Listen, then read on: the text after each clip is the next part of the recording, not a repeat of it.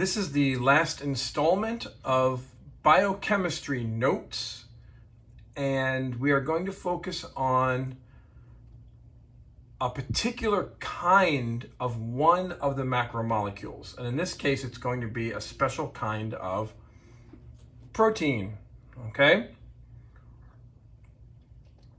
Now, your bell work question should have already been answered. And the answer is pretty much on this slide. So make sure that you have gotten that down. If you missed it, you're gonna have to get it from a neighbor or come back to this in the future. So we're on slide 2, and we're gonna be talking about these special proteins. Now, we have been discussing biochemical reactions like synthesis and hydrolysis when it comes to making polymers from monomers or turning polymers into monomers.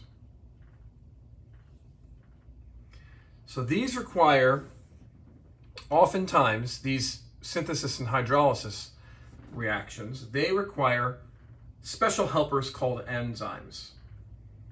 In other words, these reactions wouldn't happen at the speed that we need them to happen in life, or in the amounts that we need, if enzymes weren't there.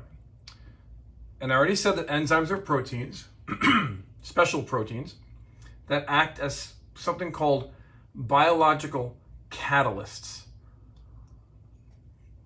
So a catalyst is, well, hold on, I jumped the gun. Since they are proteins, their building blocks are amino acids. So the building blocks of enzymes are amino acids. You might be asked a question on a future test, not something as simple as what is the building block of a protein, but what is the building block of an enzyme? And you have to know that enzymes are proteins, and therefore amino acids are the building blocks, the tiny monomers. You know, the ones with the R groups that change them. So what is a catalyst? A catalyst is any substance that increases the rate of a chemical reaction without itself being used up in the chemical reaction. So catalysts take part in, but don't get used up in a reaction. They are left over at the end. So here's an example. This reaction takes place in your blood when carbon dioxide needs to be transported from the cells back to the lungs and breathed out as a waste product. So how does the blood do this? How does the body do this?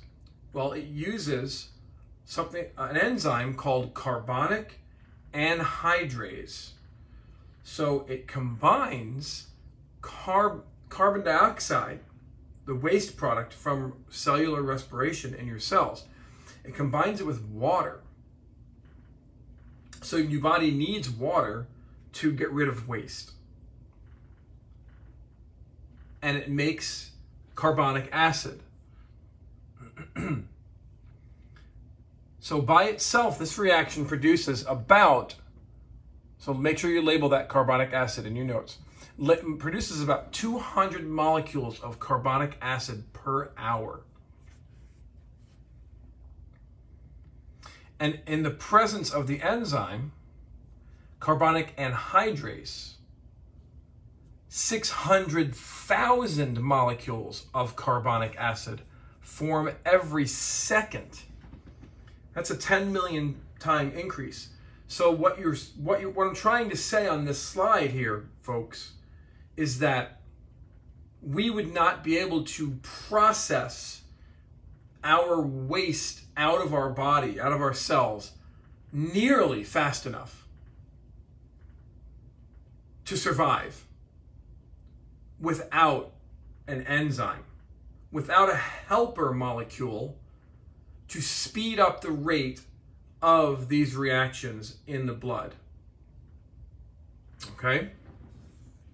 That's just one example of many examples that are happening inside an animal's body.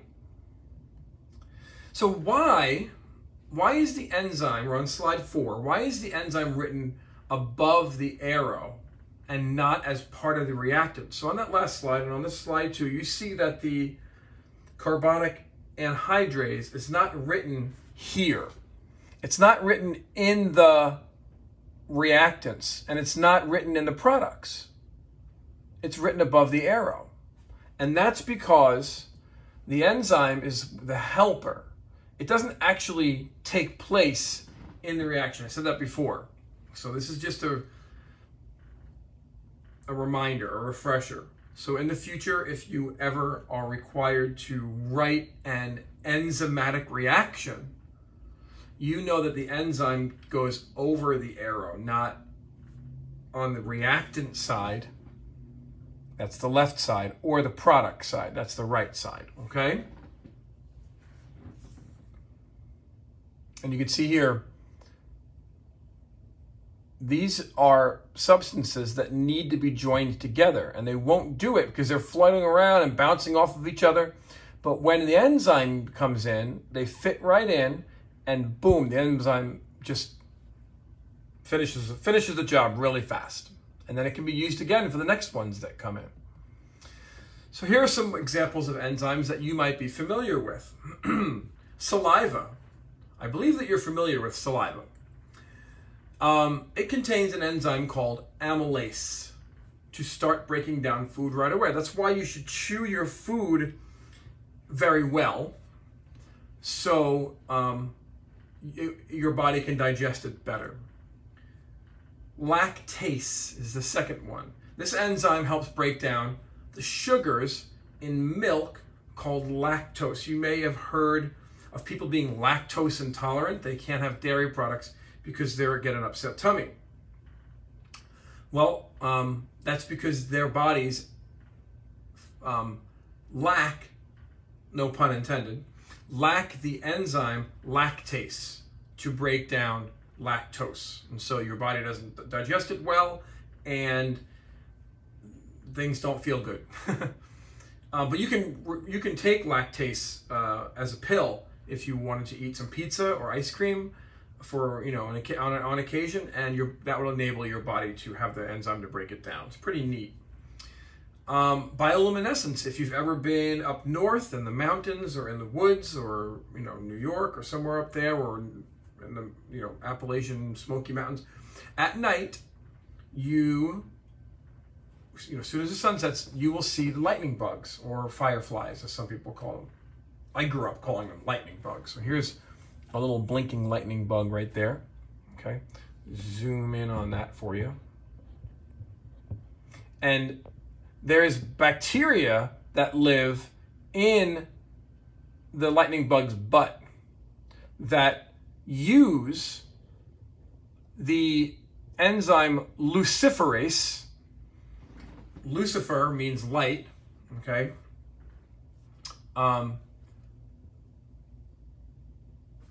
To break down molecules and release energy in the form of light, okay? And then there's crying and onions. Now, the onion itself is not crying, so to speak, like that little animation is showing, but an onion has a very special chemical weapon to protect itself from being chomped upon by animals. Now, humans are weird animals. We like that bite that onions give us when we put them on hamburgers, or we cook them and put them in our soups and things like that. Onions have a particular flavor that we like. But imagine perhaps a cow or some animal in the wild digging up an onion in the wild, right? And it bites into the onion. Well, it's going to get an enzyme and another substance, which we haven't defined yet, called a substrate. Normally separate in the onion, they combine as soon as the onion is damaged either by a knife or by a chomping animal, to release this chemical weapon that will stop you from eating any more of it. It's really interesting. And you know that chemical weapon works when you start cutting into an onion and you're crying and your eyes burn. All right, what are some characteristics of enzymes? We're on slide 6. So each type of enzyme will act on only one specific material for which it's designed. You have to think of it as a lock and key. So this is like an analogy, the lock and key. So the lock is the enzyme and the key is the substrate. Okay, so if you look here, the orange is the enzymes. They're very specific shapes. And these are the substrates, the other molecules that need to be bound together or broken apart, one or the other, depending upon whether it's synthesis or hydrolysis, right? Synthesis is making, hydrolysis is breaking. Remember that. So, like all proteins, each enzyme has a specific shape, like I just said, determined by its unique sequence of, and it's a protein, so sequence of amino acids. We talked about that when we defined amino acids. And the organisms, all different organisms produce different enzymes for different reactions in the body. Plants, different kinds of animals, sea creatures, a lion, okay, which is very similar to us. They wouldn't need too many different things than we would. So enzymes can be reused because they don't change during the chemical reaction. Remember, they're not used up. That's why they're written above the arrow. And the active site of an enzyme is the specific part of an enzyme that fits with the substrate. Enzymes are specific. So here is the enzyme with its active site. This side is not active.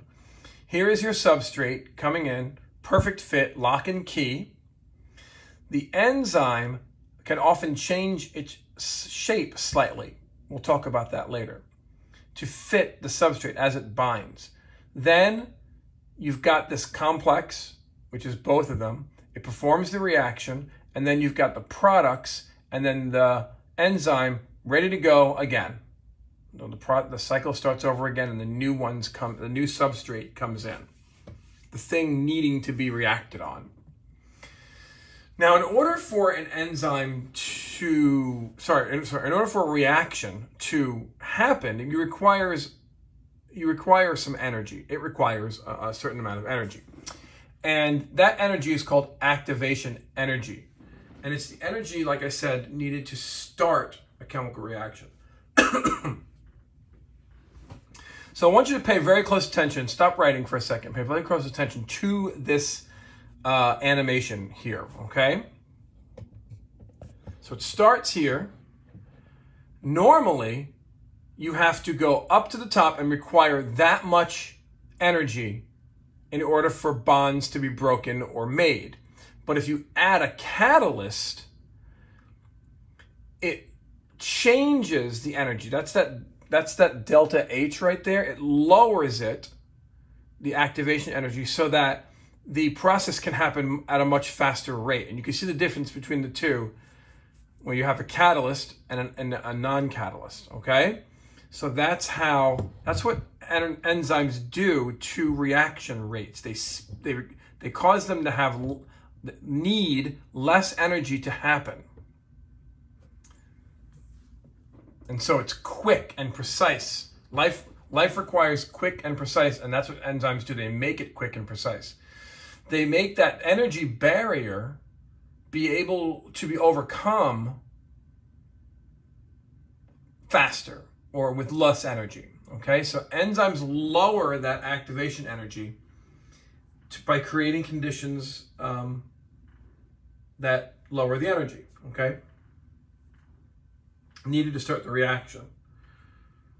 So enzymes are very important protein tools for making things happen in the body. All right, so let's take a look at this. This is very similar to what I just showed you, but in just a still form, all right? So what you're going to do, don't worry about this Gibbs free energy thing. That's not something we have to know. We just have to know energy. Okay, so we just delete that Gibbs free thing right there. If that's in your notes, just cross that out because that's just going to confuse you. Just put energy, activation energy. Maybe rename it activation energy, okay? So you're going to label this no enzyme and enzyme in your notes. Without an enzyme, much more energy is needed. With an enzyme, much less activation energy to catalyze that reaction, to make that action, that happen. And the animation on the bottom, I don't know what's going on there. It's supposed to be some guy throwing a rock pushing a rock up over the hill. So I guess you could imagine if you added an enzyme to his pushing a rock, maybe a shovel or something, where he could reduce the size of the hill, then his job of pushing a rock over the hill would be easier. Okay, just an analogy. All right, so how do enzymes work? We're on slide 10.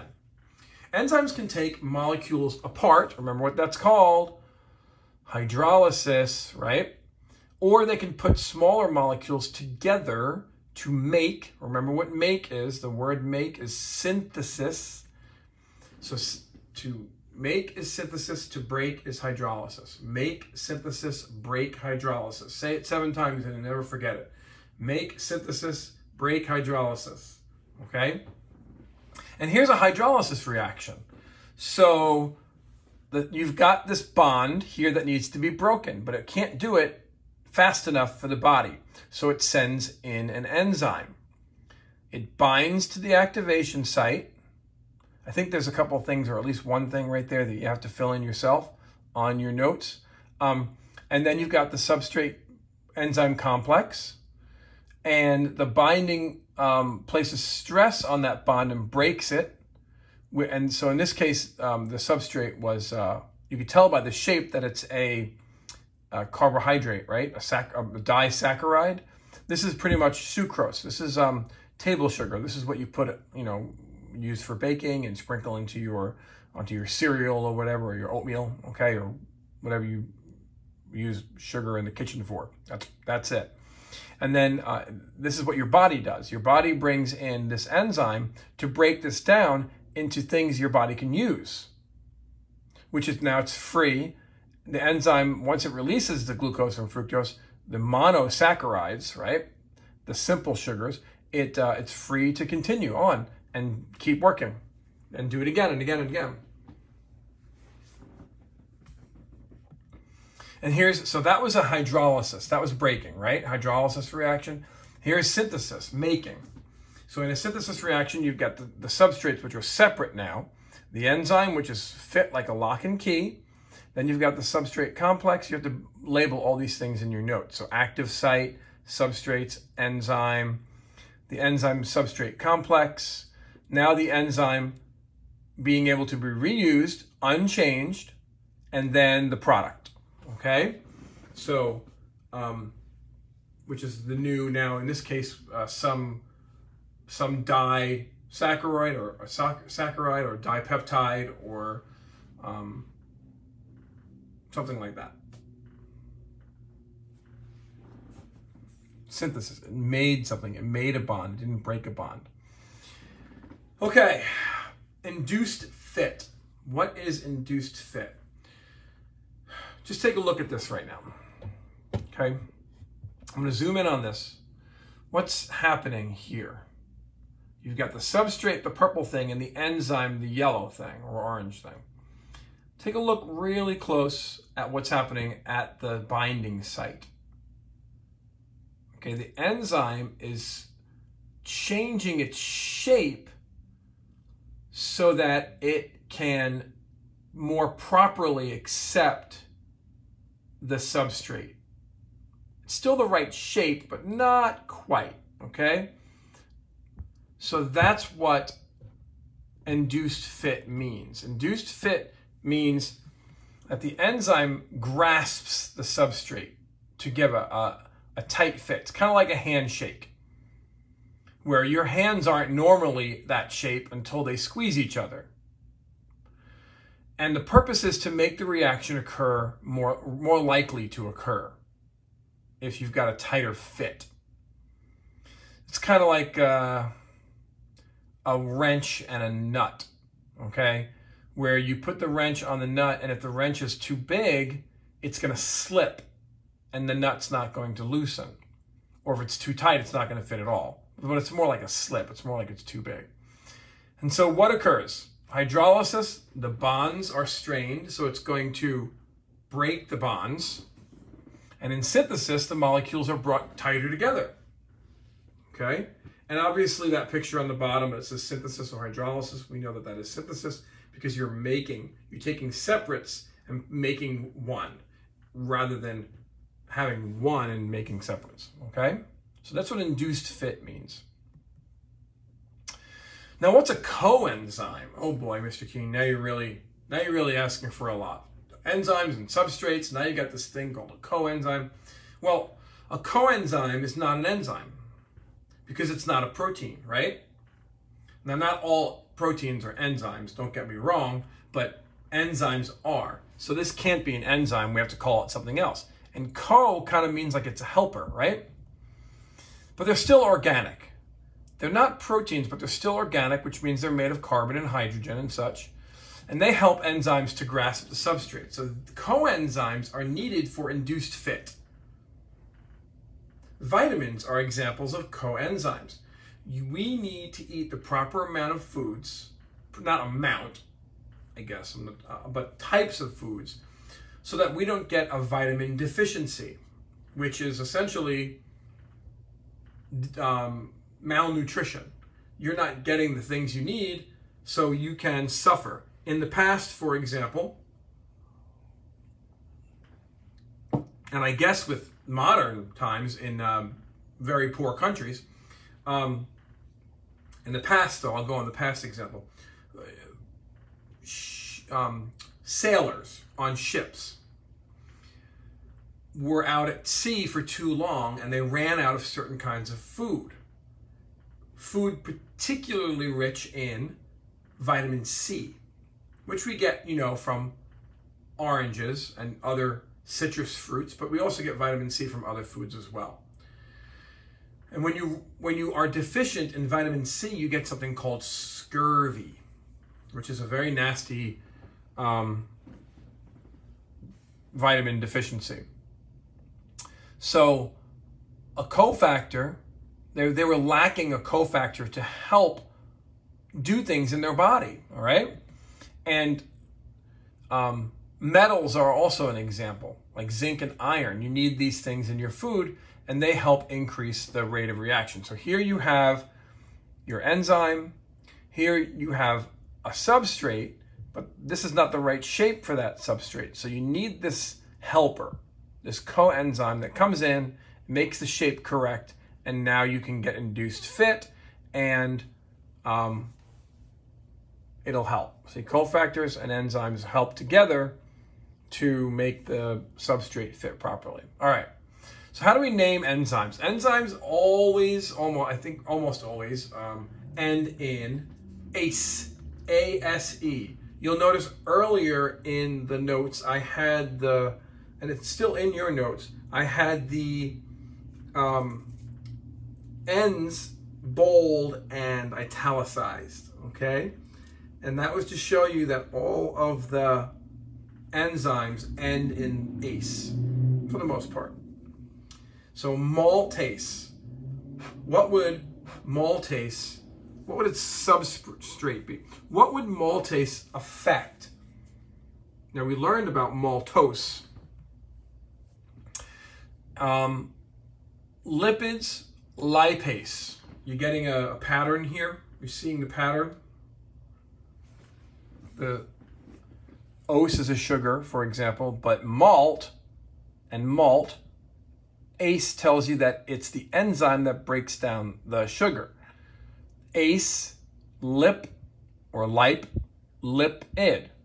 Lipase breaks down fats. Protease breaks down, come on, you can do it, proteins, all right? What does lactose the substrate of. What enzyme would break down lactose? It was in our notes earlier, so you should say lactase. Now, amylase is the one in your spit.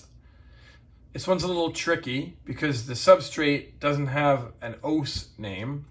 It might actually, but we know it as very long chains of glucose molecules that are found in things like rice and potatoes and bread. So if you're thinking starch, then you are correct.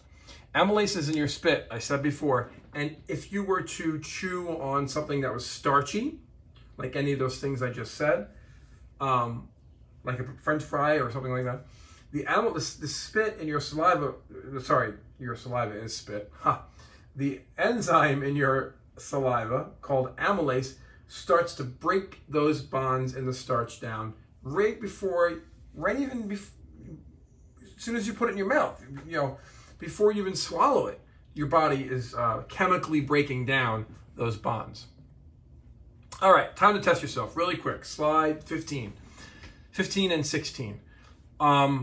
They give you the enzyme, which we just did. So this one should be pretty easy if you were paying attention. Wake up back there.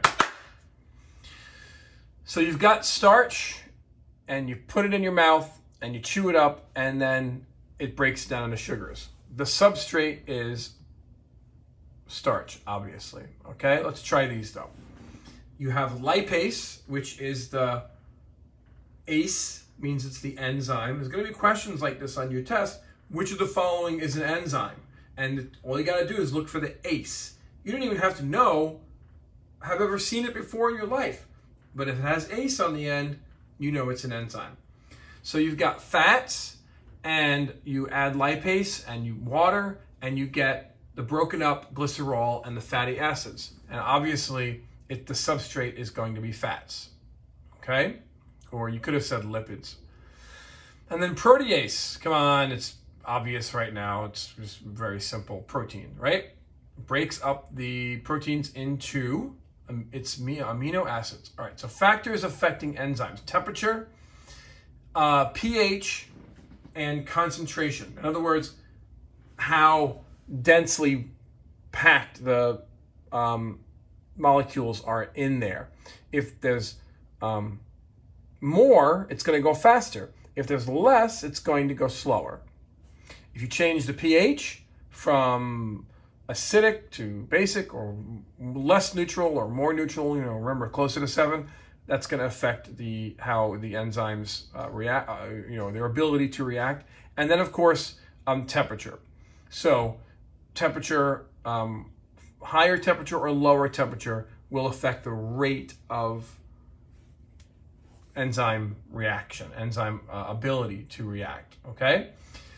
So there's something called enzyme denaturation or denaturation. And this is, break the word up, break up denaturation. To denature, or to change the natural shape of it. So the shape of an enzyme is critical, right? Like a lock and key. If I took a key and I struck it with a hammer, well, it's not going to fit that lock anymore, right?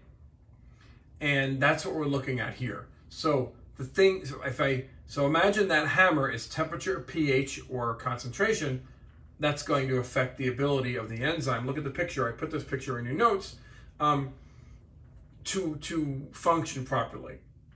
Certainly the denatured one on the bottom of this picture is not the same shape. Similar, but not the same shape as the functioning one, okay? So the environmental conditions can alter the shape. And that's called denaturation. Denaturation.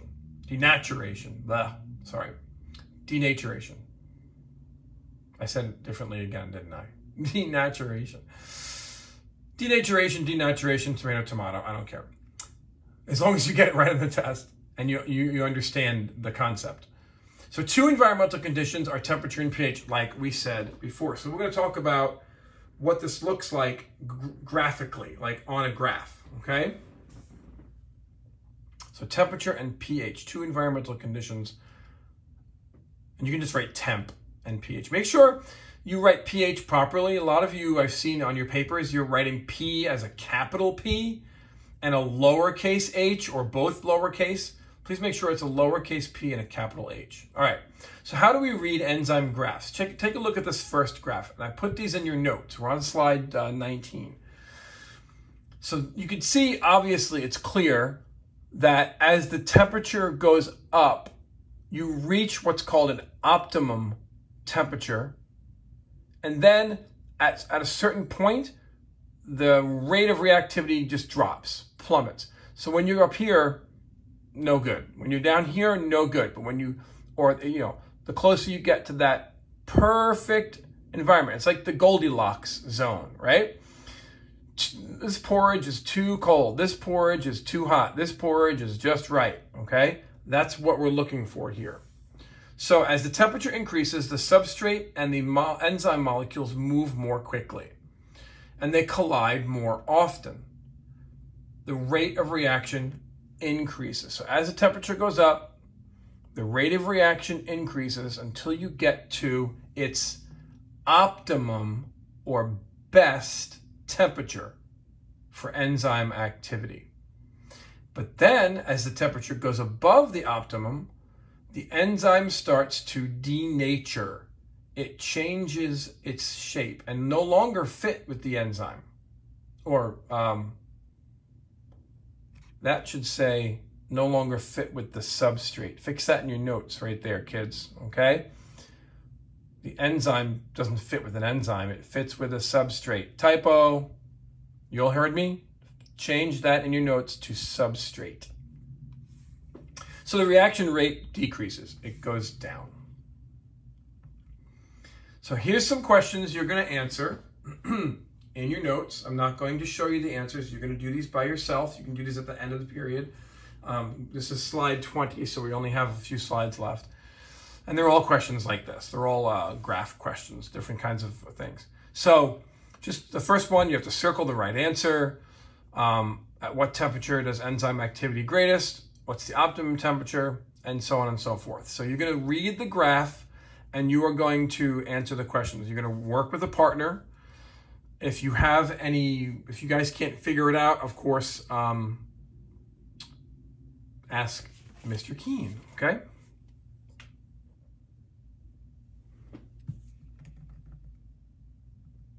All right, so the graph 2, we're on slide, there's no slide number, 21, I guess. pH is the measure of how acidic or basic a substance is. And that's obvious. We know that. We were supposed to have learned about pH in the previous unit. So you can see it's the same thing as temperature. Once you increase the pH, you're going to get to that perfect Goldilocks zone. And then when you continue, it's going to drop off, okay? It's going to denature the enzyme. All right, so you're going to do the same thing with this graph. You're going to answer the 2 questions and then move on to the next. And this is for specific substrates called pepsin and pancreatic lipase. Okay, well, the lipase is, these are enzymes, not substrates, right? So pepsin is an enzyme that digests protein into amino acids in the stomach. Anything with peps or pepsic refers to the stomach. That's why you take Pepto-Bismol, because that refers to the stomach. So again, you're going to read this graph. What is the optimum pH for pepsin? What is the optimum, and so on and so forth, and answer those questions later. And it continues on the next slide, slide 24. These questions are all in your notes as well as that graph, so continue to work at the end of those notes with your partner. All right, now we're on graph 4, which is slide 25. Told you it was going to be fast at this point. So this is concentrations. We talked about temperature, we talked about pH, now we're talking about concentration. In other words, how much is in there, concentration. You can see this picture here. you've got one substrate, or two actually, and then here you increase the substrate. But here all of the enzymes are busy. So adding more substrate is not going to change the rate if all of the enzymes are busy. At a point, adding more substrate just levels off. Okay, so it increases at first. That's your notes here, but then it levels off after a while because you can't go any faster. That's like at the DMV. You guys should be visiting the DMV soon, or if not already, getting your learner's permits. And the DMV, there's only so many DMV workers, right? So these are the enzymes of the DMV workers, and this is you. You got there early, so you get a worker right away. But now you come in later, and now you're sitting in all those chairs waiting, or at a doctor's office. I guess you could say the same thing. There's only so many doctors, and now you've got patients all waiting in the waiting room, and there's only so many doctors that can see the patients. So you can keep adding patients. It's not going to speed the doctors up, right? And that's what this is about. That's what substrate concentration is about, okay? The enzyme, the doctor, the DMV worker is occupied. Adding more does not speed it up. It just, if anything, it slows it down. But that's not what happens doesn't slow down in enzymes.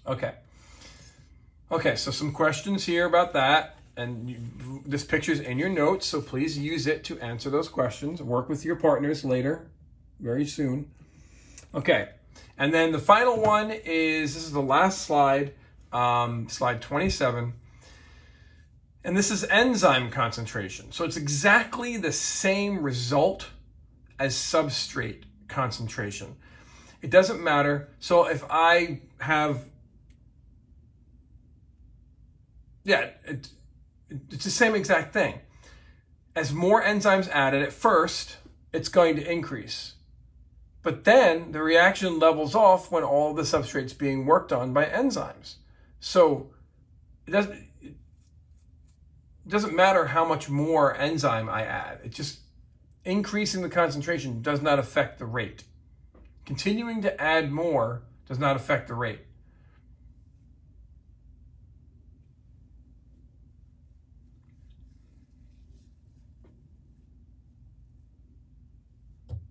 And that is the end of our notes. Hopefully I believe that's the last slide. Yeah. So spend the rest of the time going over those graphs and other questions in your notes to make sure that you're good.